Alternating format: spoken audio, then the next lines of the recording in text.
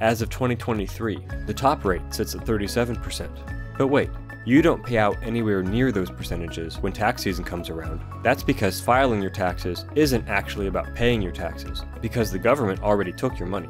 You see, back during World War II, the government needed money fast. So instead of waiting to collect everything annually in April, Congress introduced a withholding system, requiring employers to estimate an employee's taxes and withhold money from each and every paycheck. Then, when you file your taxes, instead of paying one massive sum, you only pay a smaller amount to adjust for the difference from the estimate.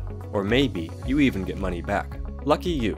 This system works great for the government. Not only do they get their money quicker, but they also get to earn the interest on it rather than you. Plus, without having to pay one large annual sum, most citizens don't realize just how much money they've been required to hand over, because it's a lot.